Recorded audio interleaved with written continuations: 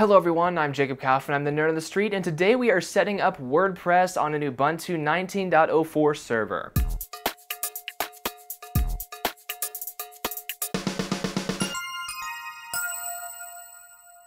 Okay everybody, so WordPress is one of the internet's most popular content management systems. It's also one of the easiest to use. So if you're looking at setting up a personal blog or website, you might be thinking about using WordPress to do that. Now you can use WordPress.com to have a company set up your website for you, or you can go to WordPress.org to download the open source software and host it on your own Linux server. If you're interested in that latter option for whatever reason, whether it's more control or cheaper pricing, this tutorial is going to show you how to set up a Linux server with everything you need to run a WordPress website, and it's a fairly simple process, so it should be relatively quick. Now the reason we're using Ubuntu 19.04 today is because it was just released last month, so it's pretty new. If you want to use Ubuntu 18.04 LTS, you can do that as well. Regular versions of Ubuntu should be upgraded about once every 6 months. An LTS version of Ubuntu doesn't need to be upgraded for several years. That's why a lot of people use LTS Ubuntu on their servers, is because they don't want to have to upgrade as often.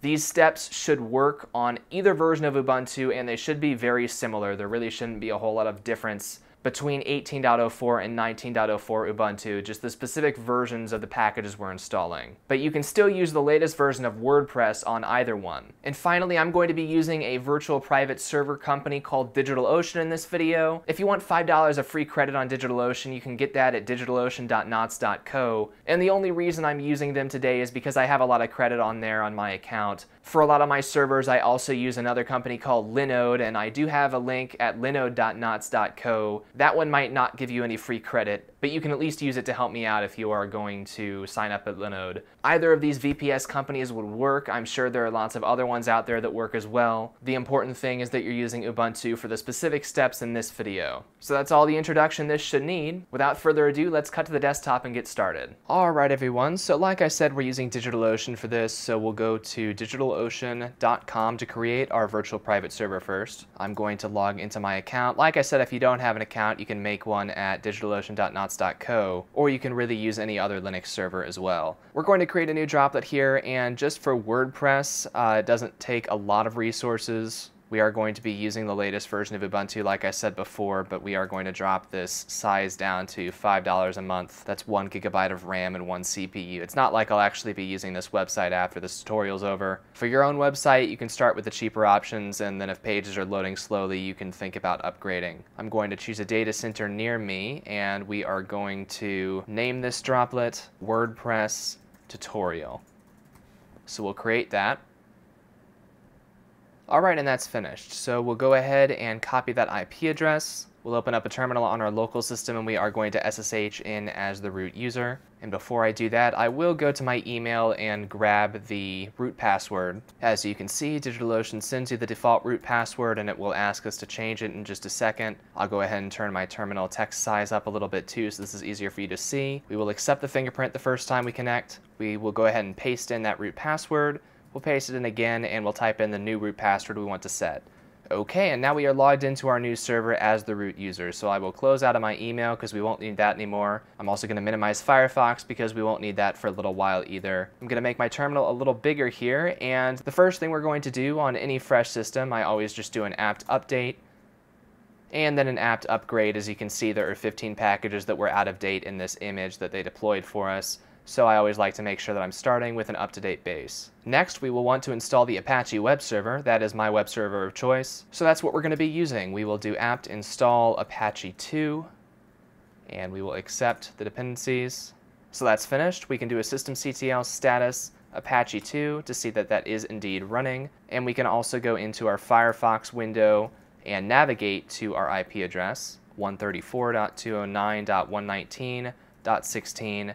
As you can see, we've got our default Apache page. Now the next thing we're going to do is set up SSL. That's something I like to do early in the process. It's easier to do it now rather than later after we've installed WordPress. We'll just get it out of the way. And in order to install an SSL certificate, we are going to need a domain name. We can't just use our IP address here. So I'm actually going to log into Linode now because that is my DNS provider. I did a live stream a while ago about switching over to their DNS servers. So we will go into my nerdonthestreet.com domain name here, and we are going to add a new A record pointing to this IP address right here, which I will copy. So back in our DNS control panel, I will add an A record. The host name is going to be example.nerdonthestreet.com, and then our IP address, I will type that in there. Looks like Firefox copied the entire URL, we just want the IP address. And I'm going to set the time to live on this one down to 5 minutes because I will be deleting it later. So now we'll click save and that will be applied. As you can see, I also have my wildcard pointer here. My wildcard A record, I have that time to live set to 5 minutes, so we shouldn't have to wait too long before this example.nerdonthestreet.com starts working. And in fact, I haven't navigated to that recently, so we should just be able to go to example.nerdonthestreet.com. Okay, so our A record has not gone through yet because Firefox is trying to connect to the actual nerdonthestreet.com. You can see the SSL warning it's giving us. So I'm going to wait about 5 minutes for that DNS change to go through, and then we'll continue. Alright, and it has been a few minutes. We'll go ahead and try this again. And we will take that S out of the HTTPS and just go to HTTP. So we can see now our domain name is active. Example.nerdonthestreet.com points to the IP address. That is on our server. We can verify that on our server actually, or on any other computer by doing an NS lookup for example.nerdonthestreet.com. And we'll see it will come back as our server's IP address here. Alright, so now like I said, we're going to install certbot. Certbot is going to take care of authenticating our Let's Encrypt SSL certificate. And in this video, we're going to do what certbot recommends and use their PPA for it, rather than installing from the Ubuntu repository. So to add certbot's repository, we will run add-apt-repository ppa:/certbot/certbot. We'll run that. And as you can see, the reason they recommend this is because they do backport newer versions of certbot for any Ubuntu version. That way, when certbot makes an update, you're not waiting 2 years until you upgrade to the next LTS, or 6 months until you upgrade to the next version of Ubuntu before you get the update. So we'll press enter to continue adding that. As you can see, our apt list did just update there. We will run one more apt update just because they recommend doing that after you add the new repository. But as you can see, it was redundant because we just did that. Now though, we can run apt install certbot, and we will also install python-certbot-apache, which is the plugin that will automatically configure Apache for us after it generates the certificate. We'll hit enter, and it's going to grab all those packages. Alright, now right now we don't have our domain name specified in any of our Apache configuration files. Even though we do have the domain name pointing to our website, as you can see here, we're still using the default Apache configuration file, which does not include this domain name. We want to specify the domain name in our configuration file so that Let's Encrypt knows which domain it's going to go out and generate an SSL cert for. And in my video I made a little while ago about installing Nextcloud, I modified the default configuration file in Apache and added the domain name to that. In this video, we're going to do it a little bit differently. People had a lot of questions about the way I did it last time, so this hopefully will be more clear. We are going to cd to etc apache2 sites available, and if we do an ls-al, you can see right now we're using our 000 default.conf file. So we're going to copy 000 default, and we are going to copy it into a file called wordpress.conf. So now we've got a third file. We will nano into wordpress.conf, and we will customize this a little bit. This is where we're going to come over, and under server name, we will make this example.nerdonthestreet.com. Now down here under server admin, I will change that to my email address, jacob@nerdonthestreet.com. And our document root, we are going to customize this here as well. Like I said, when I mentioned that this was possible in my Nextcloud video, I got quite a few questions about it in the comments, so this is how this works. What we're going to do is I'll save that file. If we do an ls-al on var www right now, we've just got one folder called HTML.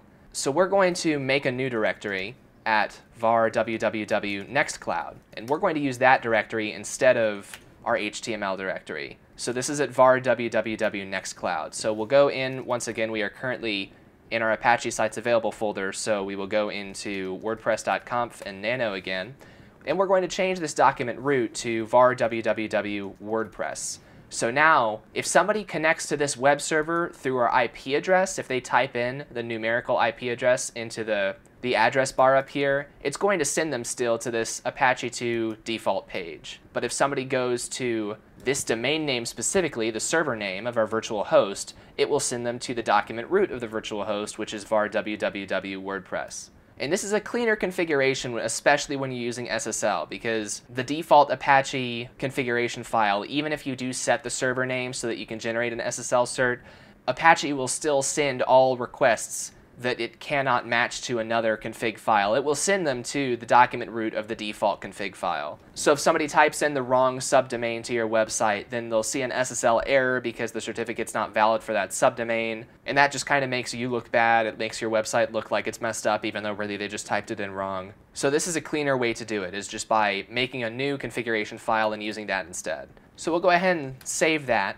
We're going to run a2 insight WordPress, and it's saying enabling site WordPress. Now we can run systemctl reload Apache 2, and now that that site is active, we can go ahead and run certbot. So certbot is having us enter our contact information to put into the SSL cert, the email address. It also sends you warnings if your cert's about to expire. So we'll enter that. We will agree to the terms of service. I'm going to hit no on sharing my email address with the EFF, and here it's asking us which domain name we want to activate HTTPS for. Since we just put this into our Apache configuration file, it already knows that's what we want, so we will select that number, and it's verifying. It's done verifying, cleaning up its challenges, and now we are going to set Apache to redirect to HTTPS when somebody connects over HTTP. Alright, so now we have an SSL cert. Next we're going to install PHP and MySQL on our web server. And actually we're not going to be using MySQL, we'll be using MariaDB, which is an alternative that is entirely compatible with MySQL. So we'll run apt install PHP 7.2 lib apache 2 mod PHP 7.2, which will hook PHP in with Apache. We will also install MariaDB server, and we will install php-mysql to hook in Apache with MariaDB, or rather to hook in PHP with MariaDB. So we'll run all of that. It will install the dependencies. Alright, and that's all finished installing. Now in my Nextcloud video, I showed you how to install phpMyAdmin, which was a web GUI for managing our MySQL or MariaDB databases. In this video, instead of using that, we're just going to create the database and user from the command line. So we'll connect to our MariaDB server by running mysql-u root-p, and it's going to have us enter our root password for the system.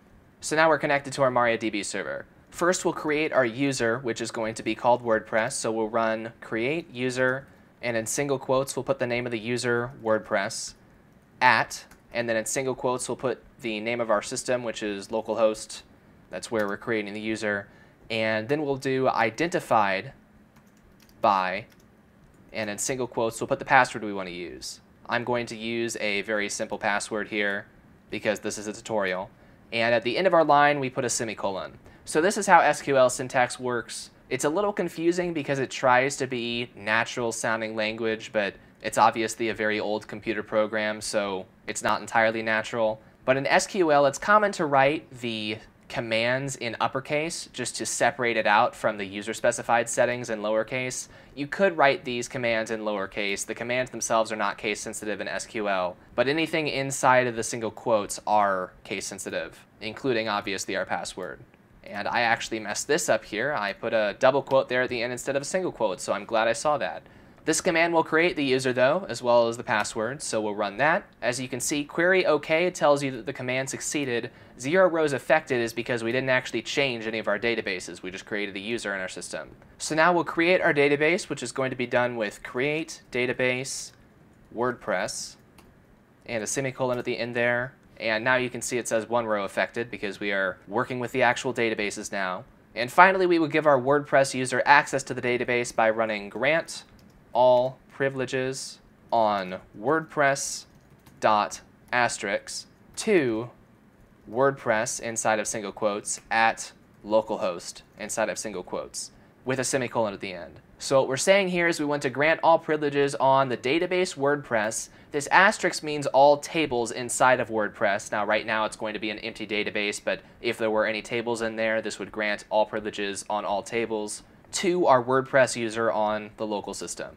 We'll run that.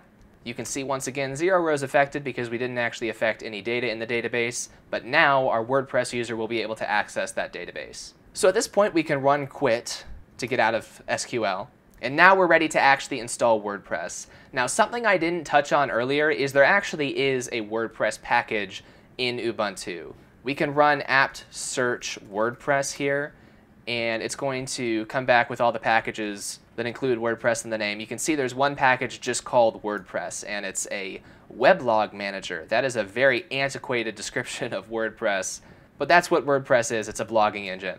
Now, we could just install this. We could run apt install WordPress. In fact, we probably could have skipped some of the prior steps if we wanted to just run apt install WordPress. We're going to install it manually today, though, because with web applications, I like to install manually. That way, I'm in control of the updates. I can update it, separately from the software on the actual system. And WordPress has a built-in updater that should be able to run once we get it all configured up. That seems cleaner to me than installing from the apt package and then either being stuck on one version until Ubuntu updates it, or WordPress updating itself after we install it, and now the version we have installed is not what we installed originally from apt. It just seems a little messy to me. So we're going to cd into var www WordPress. Remember, that's the folder we created earlier. Oh, I called that folder Nextcloud, didn't I? Whoops, well, why don't I fix that? We'll go ahead and move our Nextcloud folder to WordPress here. So now we can do an ls-al, and we've just renamed that folder to WordPress. Let me go ahead and fix that configuration in etc apache 2 sites available wordpress.config. All right, so I typed it incorrectly in here. I just made the folder called the wrong thing earlier because I was talking about Nextcloud when I made that folder earlier. Sorry about that. That's what happens when you have to talk out loud and explain what you're doing while you're doing it. We'll cd into our WordPress folder now that it exists, and we are going to wget the WordPress file. You can find that file at wordpress.org. We'll just click Get WordPress here, and we're going to use the tarball because it's a little bit smaller than the zip file. So I just copied the link to this download link here, and we will come back to our terminal, paste that in, and we'll hit enter. You can see it was 10.16 megabytes. It took 1/5 of a second to download, and we can do an ls, and we can see it's right here. So we'll run tar xvf latest. The X stands for extract, V is for verbose, so it's going to list all the files as it's extracting them, and F stands for file because we're specifying the name of the file we want to extract. We'll hit enter, and it's going to extract all of those. We can do an ls and see that there is now a folder called WordPress. If we do an ls-al, you can see this is a directory here. So the first thing we'll do now is remove the latest.tar file. We don't need that anymore. It's been extracted. Next, we are going to move everything in WordPress to the current folder. And so now if we do an ls-al, and by the way, that was the directory of WordPress / and asterisk to select everything in that directory. And we're moving it to the current directory, which is represented by a single dot. So now we can do an ls-al. You can see all the files in here. We can do a remove directory on WordPress, and we know that WordPress was empty because that just worked. If there were any files inside of the WordPress folder, we would have just gotten an error message from remove directory saying that it was not an empty directory. So now if we do an ls-al, we just have our WordPress files. The last thing we want to do before we go and actually install WordPress from the web interface is set our permissions. Right now you can see everything we just extracted from that tarball is owned by nobody. In addition, the current directory is owned by root. Now, like I said earlier, WordPress actually has an auto-updater function. WordPress can download newer files when they get updated, and it can download those straight to our web directory here so that you don't have to worry about manually uploading new files for updates. However, for that to function properly, we need this directory to have the correct permissions. So to do this, we're going to run chown -R www.data, www.data, and dot. So what we're doing here is we're changing ownership. The R is the flag for recursive on chown. We've got our user www.data separated with a colon from our group www.data. And then the directory that we're changing ownership of is the current directory. Now you might think that you want to run this on /*. And the reason you might think that is because you want Apache www.data to own all of these files, right? However, if we ran this command right here on /*, that would only affect the files in this directory. It would not affect the directory itself, which is var www WordPress. That means that Apache would be allowed to modify the existing files in here and in any of these directories that are in this folder. In these subdirectories, it could go and create new files. But Apache would not be able to create new files in this base var www WordPress directory. And it needs to be able to create new files just to get through the installation process we're about to go through. So that's why we're running this command on dot. Dot is the current directory, so we are changing permissions on var www WordPress itself, and then because we're using the recursive command, or the recursive flag, we will also still change ownership of all of the files inside of here. So with that said, we'll hit enter, and that command will complete successfully. If we do another ls-al, you can see now, not only are all of our files and directories in here owned by Apache, but the current directory itself, which is var www WordPress, is also owned by Apache. So for now, that should be everything we need to do. Just to demonstrate, if we go back to our web browser here and let's copy our IP address one more time.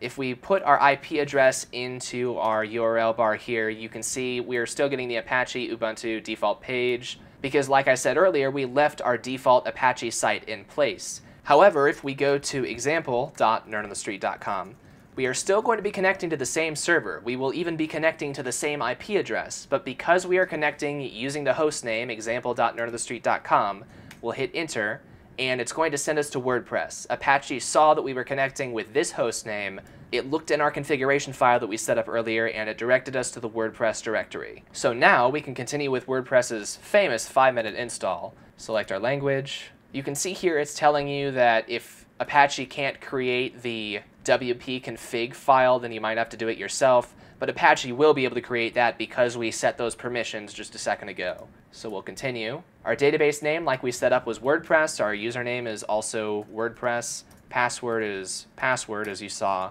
The database host is localhost, and our table prefix we'll leave at the default, WP_. So we'll hit submit. You can see WordPress succeeded in creating the WP config file. If we do an ls-al, wp-config.php was just created, so we will run the installation. Our site title is going to be example site. You can set this to whatever you want for your website or blog. The username I'm going to use is admin. Password, I'm just using weak passwords in this video. We will confirm the use of our weak password, and we will type in my email address, which is jacob@nerdonthestreet.com. And we'll hit install. And we'll hit login. So at this point, the website is functional. If we go back to example.nerdonthestreet.com, we've got a very interesting default theme. Interesting as in, I don't really understand this theme. This looks pretty bad. I don't know why they chose this as the 2019 default theme. I don't even see the login button. Here it is. Okay, so we'll log in, admin, and we'll use our password. I'll remember me. And now we're logged into WordPress. And that's really all there is to installing WordPress. From here, we can do some other things. We can install plugins like an SMTP plugin for sending email through, we'll go to add new and search SMTP. And we can send email through SMTP instead of directly from our web server, which is going to be a much better setup. So we can install plugins with one click. We can go to Appearance and pick out a different theme. We'll add a new theme. You can scroll through all of them that are on the WordPress website. This one looks cool. We'll install that theme. All right, we'll activate that theme. We should probably activate our SMTP plugin as well. So once we've got that plugin, we can go in here and set the plugin settings with our SMTP credentials. We can go back to our base directory, example.nerdonthestreet.com, and we can see our new theme that we just installed. So yeah, WordPress is very easy to use. Well, it's easy to make a website. It's not as easy for me personally to customize WordPress like I can customize my favorite content management system, Composer, but for a lot of people, WordPress is a great option if you're just looking for a simple blogging platform, because you can just create a new post, and it's very easy. What you see is what you get editing. So yeah, this is not a video about using WordPress, it was just a video about installing WordPress. So even though there are some other settings that I would normally set on a WordPress installation, such as time zone and week start here, most of the WordPress default settings are fairly sane, and at this point you can use your website however you'd like. And we can even log out and see what it looks like for the general public. Right there. So if you guys have any questions about this, if you do want me to make a series on, using WordPress, or if you've got questions about installing any other web applications, content management systems, or anything, leave those suggestions down in the comments section below. If this video was helpful to you in setting up your WordPress site, please consider joining the Nerd Club at nerdclub.knots.co. You can go there to support me by paying $3 a month, and I will continue to make videos like this one, helping people set up free and open software on their own computers and servers. We are working our way up to our $50 a month goal. We've been working on that for a while, so I would appreciate any support from anyone who's not already a member. Of course, a huge thank you, though, to our current Nerd Club members for supporting our content and making this video possible. And finally, if you want me to set up your server for you instead of doing all of that yourself, you can go to managedby.knots.co, fill out a project intake form, and we can talk about pricing. WordPress is one of the apps that I have here in the list of popular applications, and it is something that I have experience maintaining over a long period of time. But for now, that's everything I had to talk about in this video. So I'm Jacob Kaufman, I'm the Nerd on the Street, and I'll see you guys later. Bye.